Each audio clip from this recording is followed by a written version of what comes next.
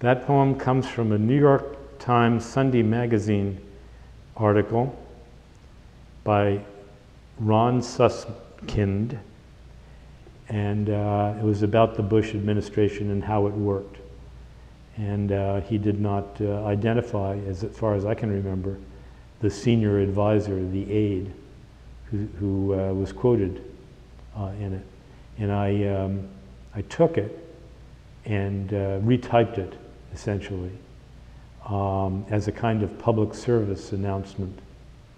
But really first to myself, because I wanted to see what it said, and retyping it and in short lines, as you can see here, it's not in prose going across the page, was a way of, in a way, getting inside it. And so to a certain extent I did. Clipping, as it were, from secondary sources has a long and valued tradition in poetry. But in this instance, and this is why I called it a public service announcement, I really wasn't so concerned as to whether it was a poem or not. I still am not, although I decided to put it in the book of poems pretty much as is.